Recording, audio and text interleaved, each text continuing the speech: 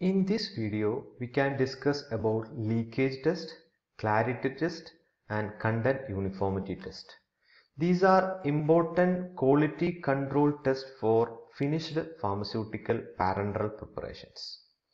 We had discussed about the sterility testing and pyrogen test in previous two videos. Here we will discuss the leakage test, clarity test and content uniformity test. Let us start with the leakage test. So as we all know, parenteral preparations or product are pharmaceutical preparation which are sterile and which are intended to administer directly into the blood circulation. So all the parenteral product must be aseptically sealed in container to avoid the contamination of content with an environment as soon as the product is filled in the unit container. So it is very important to ensure the sealing is perfect or not. Leakage test is done to identify the perfectly sealed container and leaked containers. So how we will perform the leakage test? In case of ampules, this test is performed by immersing the sealed ampule in a dye solution. Usually 1% methylene blue solution is taken, and then we will apply a negative pressure at least 25 inch or 64 centimeter of vacuum for minimum of 15 minutes. Then the vacuum on the tank is then released as rapidly as possible to put the maximum stress on weak seals. Then the ampules are washed and then we will observe whether the ampule is colored or not. So the defective ampules which are not perfectly sealed will be seen as blue solution because the methylene blue solution will enter into the defective ampules which are not perfectly sealed. So that is the leakage test for ampules. We will immerse the ampules in a dye solution, usually 1% methylene blue solution. Then we will give a negative pressure for 15 minutes. Then we will release the vacuum as soon as possible to put maximum stress on the weak seals. Then after that we will wash the ampules and we will observe for the color inside the ampules. So defective ampules will give blue solutions. So this is the equipment used. So after the leakage test, if the leaked ampules is seen as blue color, it indicates defective sealing. Now procedure for bottles and vials. Usually bottles and vials are not subjected to the vacuum test because of flexibility of rubber closure. As we know, the bottles and vials are closed with rubber closures. So if we are applying a negative pressure or vacuum, it will automatically enter the dye solution inside the vials. So we will not apply the vacuum for the leakage test of bottles and vials. But in such cases, we can use a spark tester probe which is applied to outside of the bottle, moving from the liquid layer to the airspace. So how can we determine whether it is leaking? A blue spark discharge may occur if airspace is identified. So അതാണ് നമ്മൾ ബോട്ടിൽ and വയലിൻ്റെ കേസിലാണെന്നുണ്ടെങ്കിൽ നമ്മൾ negative pressure കൊടുക്കുന്നില്ല, അതിന് പകരമായിട്ട് ഒരു test സ്പാർക്കർ test probe കൊടുക്കുക എന്നുള്ളതാണ്. അപ്പോൾ അതിലൊരു ഇലക്ട്രിക് ബ്ലൂ സ്പാർക്ക് ഡിസ്ചാർജ് ഉണ്ടാവുകയാണെന്നുണ്ടെങ്കിൽ അത് ലീക്കേജ് ഉണ്ടാവുകയാണ് എന്നുള്ളതാണ് അത് ഉദ്ദേശിക്കുന്നത്. Now in case of plastic bottles, the vacuum must remain during its shelf life. എപ്പോഴും നമുക്കറിയാം ബോട്ടിൽസുകൾ, വലിയ ബോട്ടിൽസുകളൊക്കെ അതിൻ്റെ അകത്ത് കുറച്ച് എയർ എപ്പോഴും വിത്ത്സ്റ്റാൻഡ് ചെയ്തിട്ടുണ്ടാവും. And the presence of vacuum is detected by striking the base of the bottle with heel of hand to produce a typical water hammer sound. നമ്മളത് കൈകൊണ്ട് ഇങ്ങനെ അമർത്തി വിടുന്ന സമയത്ത് ഒരു വാട്ടർ ഹാമർ സൗണ്ട് പോലെയുള്ള സൗണ്ട് ഉണ്ടാവുകയാണെന്നുണ്ടെങ്കിൽ അത് ഇൻഡിക്കേറ്റ് ചെയ്യുന്നത് അത് ലീക്ക്ഡ് വൺ ആണ് എന്നുള്ളത്. അത് പെർഫെക്റ്റ്ലി സീൽഡ് വൺ ആണ്, അതായത് അതിൽ വാക്വം റിമെയിൻ ചെയ്യുന്നുണ്ട് അതിൻ്റെ എൻ്റർ ഷെൽഫ് ലൈഫിൽ. അപ്പോൾ അത് ലീക്കേജ് ഉണ്ടാവുക എന്നുണ്ടെങ്കിൽ അവിടെ വാക്വം ഉണ്ടാവില്ല, ആ എയർ പുറത്ത് പോയിട്ടുണ്ടാവും. അപ്പോൾ അത് നമുക്ക് ഐഡൻറ്റിഫൈ ചെയ്യാം എന്നുള്ളതാണ് bottles and വയൽസിൻ്റെ കേസിലുള്ളത്. So that is all about the leakage test. Now coming to next test, that is the clarity test or test for particles in parenteral preparation. So what is clarity? Clarity is defined as the state or quality of being clear or transparent to eye. And the clarity test is also referred as particulate matter monitoring. Now what is the importance of the clarity test? Because the presence of solid particles like rubber fragments, fibers, which are present in the parenteral products are more dangerous because they will form pathological granulomas in vital organs. And this is more dangerous especially when the contaminants are larger than the size of RBC, because it may block the vessels and needles and syringes. So that is the importance of clarity test. Now what is the particulate matter? Particulate matter is defined as in USP as unwanted, mobile, insoluble foreign matter other than the gas bubbles present in the product. അപ്പോൾ നമ്മൾ ഒരു ആംബ്യൂളോ അല്ലെങ്കിൽ clear ആയിട്ടുള്ള solution seal ചെയ്തിട്ടുള്ള ഏത് container എടുത്ത് നോക്കുന്ന സമയത്ത് അതിൽ കാണുന്ന ഇൻസോളിബിൾ ആയിട്ടുള്ള അൺവാണ്ടഡ് ആയിട്ടുള്ള പാർട്ടിക്കിൾസിനെയാണ് പാർട്ടിക്കുലേറ്റ് മാറ്റർ എന്ന് പറയുന്നത്. അതിനെ മോണിറ്റർ ചെയ്യാൻ വേണ്ടിയിട്ടുള്ള ടെസ്റ്റ് ആണ് ക്ലാരിറ്റി ടെസ്റ്റ് എന്ന് പറയുന്നത്. Okay, all the product containing clear solution should be inspected against the black and white background using special light source in visual method. So what is the limit of particulate matter in parenteral preparation?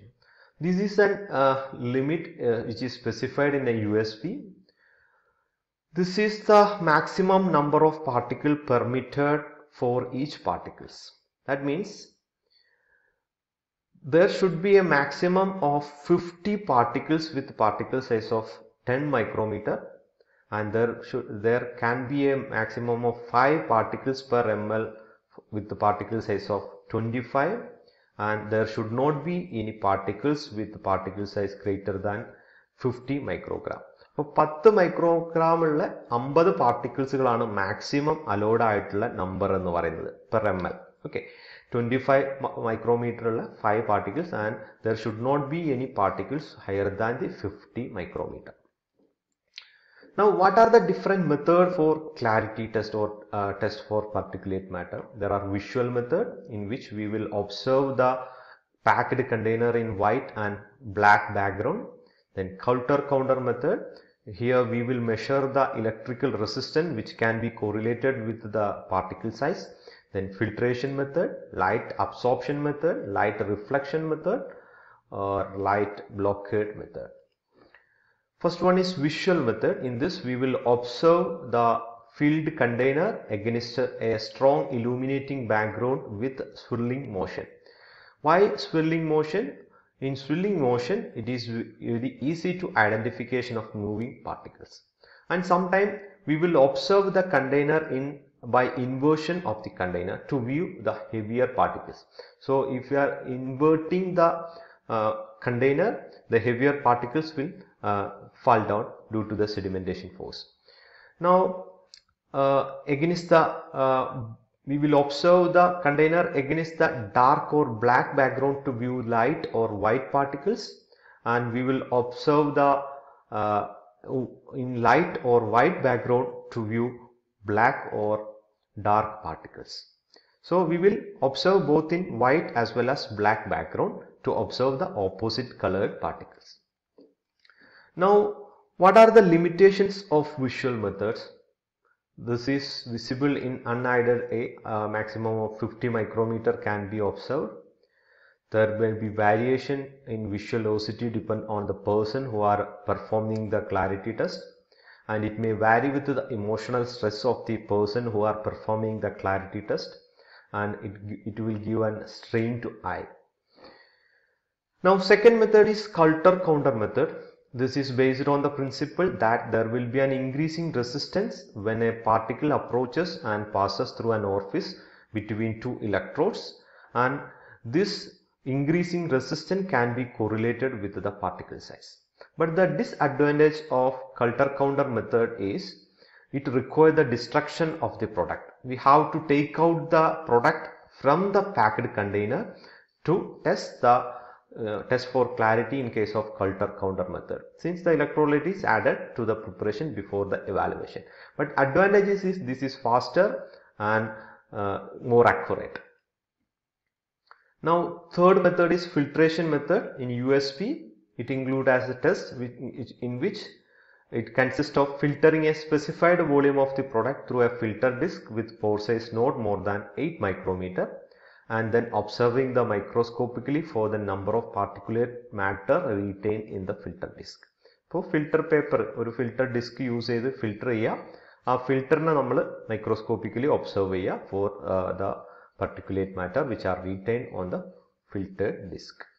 So that is all about the clarity test.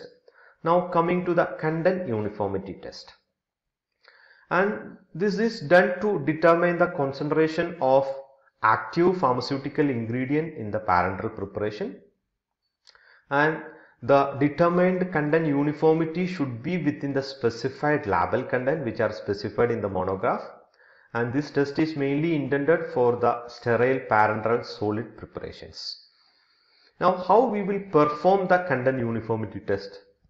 First we will take 30 sterile unit from each batch, then out of this we will weigh 10 individual sterile unit, then weight is noted, then the content is removed from them and the empty individual sterile unit is weighed and noted, and the net weight is calculated by subtracting the empty sterile unit weight from the gross weight. അപ്പോൾ നമ്മൾ 10 unit sterile യൂണിറ്റ്സുകൾ എടുക്കും, അതിൻ്റെ individual ആയിട്ട് ഓരോന്നിൻ്റെയും wait എടുക്കും, അതിൽ product ഉള്ളപ്പോൾ wait എടുക്കും, പ്രൊഡക്റ്റ് ഇല്ലാതെയും വെയിറ്റ് എടുക്കും. അപ്പോൾ അതിൽ നിന്ന് മൈനസ് ചെയ്ത് കഴിഞ്ഞാൽ അതിൻ്റെ ഡിഫറൻസ് കിട്ടിക്കഴിഞ്ഞാൽ അതിൽ എത്രയാണ് കണ്ടന്റ് എന്നുള്ളത് നമുക്ക് മനസ്സിലാക്കാൻ പറ്റും. ഓക്കെ, അപ്പോൾ ഓരോ യൂണിറ്റിലുള്ള കണ്ടന്റ് എത്രയാണെന്ന് നമുക്ക് ഐഡന്റിഫൈ ചെയ്യാം.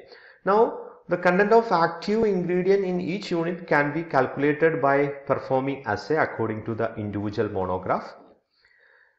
Now what are the limits? The dose uniformity will meet the requirement if the amount of active ingredient is within the range of 85 to 115% of the label claim determined by the content uniformity method or weight variation method, and maximum allowed relative standard deviation is less than 0.6%. അതായത് നമ്മൾ determine ചെയ്യുന്ന സമയത്ത് നമുക്ക് 100 ആണ് കിട്ടേണ്ടത് എന്നുണ്ടെങ്കിൽ അത് 85ൻ്റെയും 115ൻ്റെയും ഉള്ളിലാണ് എന്നുണ്ടെങ്കിൽ കണ്ടന്റ് യൂണിഫോമിറ്റി ടെസ്റ്റ് പാസ്സാവും. അതല്ല എന്നുണ്ടെങ്കിൽ അത് ഫെയിൽ ആവും. അപ്പോൾ നമുക്ക് ഇങ്ങനെ 10 എണ്ണം നമ്മൾ അതിൻ്റെ അസേ ചെയ്തു, അസേൻ്റെ ലാബൽ ക്ലെയിം എല്ലാം 85ൻ്റെ ഉള്ളിൽ, അതായത് 85ൻ്റെ മുകളിലും 115ൻ്റെ താഴെ ആയിട്ടുള്ള ഒരു റേഞ്ചിലാണ് കിട്ടിയതെന്നുണ്ടെങ്കിൽ അത് കണ്ടന്റ് യൂണിഫോമിറ്റി ടെസ്റ്റ് പാസ്സായി എന്നുള്ളതാണ് ഇൻഡിക്കേറ്റ് ചെയ്യുന്നത്. Now if one unit is outside the range of 85 to 115, none of the sterile is outside the 75 and 125, and if the relative standard deviation is greater than the 6.6%, and then we have to perform the content uniformity test additional 30 units that we had taken for the sample. Content uniformity ടെസ്റ്റിന് നമ്മൾ 30 സാമ്പിളുകളാണ് എടുത്തിട്ടുണ്ടായിരുന്നു. അതിൽ ആദ്യം 10 ആണ് ചെയ്തത്. അതിൽ variation വരികയാണെന്നുണ്ടെങ്കിൽ, അതായത് അതിലേതെങ്കിലും ഒരു യൂണിറ്റ് 75%-നെക്കാളും 75 to 125%-ൻ്റെ ഇടയിലുള്ള രീതിയിലാണ് വന്നത് എന്നുണ്ടെങ്കിൽ നമുക്ക് കിട്ടുന്ന ബാക്കിയുള്ള ആ ഒരു 20 യൂണിറ്റ്സും കൂടി നമ്മൾ സ്റ്റെറിലിറ്റി ഈ ഒരു കണ്ടന്റ് യൂണിഫോമിറ്റി ടെസ്റ്റ് ചെയ്യും. ആൻഡ് അതിൽ നമ്മൾ ചെയ്യുന്ന സമയത്ത് അതിലെ കണ്ടന്റ് യൂണിഫോമിറ്റി 20 സ്റ്റെറൈൽ യൂണിറ്റിൻ്റെ കണ്ടന്റ് യൂണിഫോമിറ്റി ചെയ്യുന്ന സമയത്ത് അത് 85ൻ്റെയും 115ൻ്റെയും ഇടയിലാണ് എന്നുണ്ടെങ്കിൽ content uniformity test പാസ്സാവും. And standard deviation should not be more than 7.8%. Okay, so that is all about the evaluation of parenteral products, especially finished parenteral products. We had discussed sterility testing, pyrogen test, clarity test, and content uniformity test and leakage test. Hope it is clear. Thank you for watching this video.